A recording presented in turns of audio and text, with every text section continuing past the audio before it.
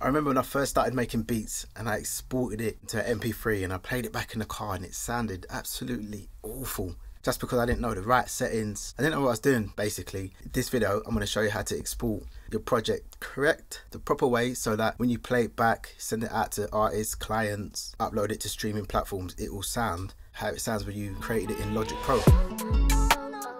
What's going on YouTube fam, it's KC, welcome back to my channel. So this video I'm going to show you how to export your project, your file, your session, export, bounce, same thing. So I'm just going to show you how to do that correctly. I've got a mix here that I've done for an artist. So I'm just going to use that for this video today. I'll play it so you can just quickly hear it. Yeah, they gon' call it a sneaky link, but I call it a mission. They gon' hate to see us together, tell them mind their business. Different stroke for different foes, but you... Nice mix. So I'll just put their social media links in the description. You want to go and check them out and support some new music. So first thing we're going to do is highlight the area that you want to bounce down, that you want to export. So our locators, I like to have a little bit of a start off with my locators so it doesn't just start straight away. You also want like a little bit of a tail at the end. So if you've got some effects, some reverb, some delays at the end of the mix, then you don't want to cut them off. So those delays I want to keep. So then the locator is not going to finish exactly where the file finishes, because then it will cut it off. We don't want that. We want a tail. So you set your locators. You can go to file, you can go down to bounce, and then you can click project or section. But you see how long that took? We don't want that. You want to learn your shortcuts. It's important to know your shortcuts, especially if you've got clients like sitting with you in a session and you're whizzing around on the keyboard because you know your shortcuts. It looks good. So yeah, learn your shortcuts. To bounce, export your session, all you got to do is press Command and B, and it's going to bring your box up. So we're going to just export MP3, tick the box for MP3, click on MP3. If you don't click on MP3, then you're not going to see the options for the MP3. So you need to click on the actual MP3 where it says MP3. Bitrate, mono. Don't worry about that because you're not bouncing down to mono. If I'm just sending off a quick mix to an artist or it's a quick bounce, I will use 320 kbps.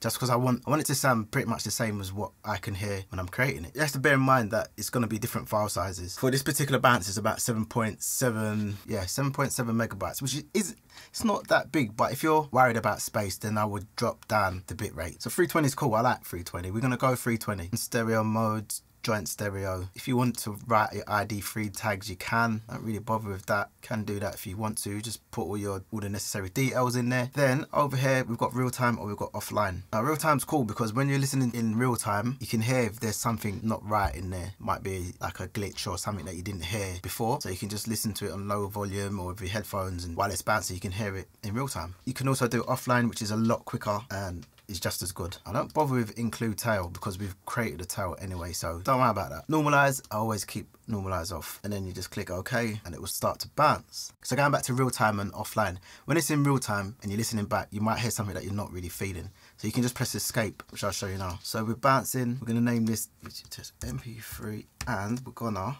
just so I know which one it is, doesn't really matter. It's playing.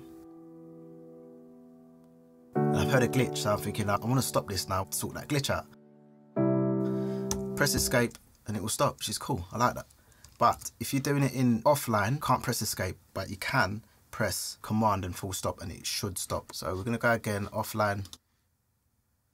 So notice when you're doing it offline, you can't hear it. It's a little bit quicker. I've remembered that you've left something on there that you didn't want to put on there. You don't want it on there. We're going to stop that. We're going to press command and full stop. It's going to stop bouncing down. So now we're going to talk about how to bounce down to WAV file, which is pretty much the same thing, just a few different settings. Command and B because we like shortcuts. Check PCM.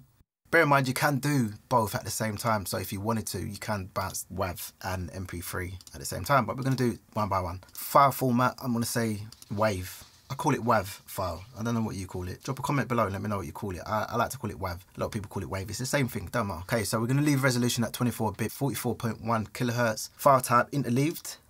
We don't want to split. We'll leave it as is. Dithering, don't worry about the dithering. We can add it to project if we want. It should do that anyway, automatically in your bounces folder, or you can add it to your music folder. I'll just leave those blank. I don't want to do all of that. Same again, real time or offline, which one do you want to choose? And then you've got your normalize, which I like to keep off. All normalize is doing is just gonna compress your file. So if there's some stray peaks, it's gonna compress them. But we've done all of that in the mix, so you don't need to have that on. I don't like it. You can use it if you want, but I don't know. I tend to stay away from that. Then we're just gonna click OK.